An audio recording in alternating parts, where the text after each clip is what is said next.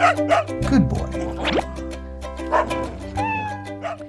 It's Take Me Home Tuesday, and this morning we have a shy guy looking for a home. This is Kaje. He's a 10-month-old Great Pyrenees Anatolian Shepherd mix. He comes from a farm in West Virginia where he's part of a litter being put into new homes.